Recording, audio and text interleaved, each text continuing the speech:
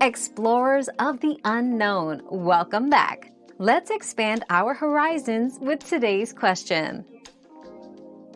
Yes, USB-C can overload. This happens when a device or cable draws more power than what the source or cable is rated for, leading to potential damage to devices or cables. To prevent this, use only certified cables and chargers, and ensure your devices are compatible.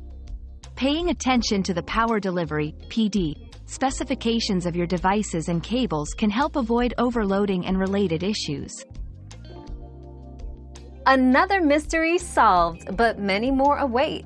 Keep up with our daily discoveries by subscribing and turning on notifications.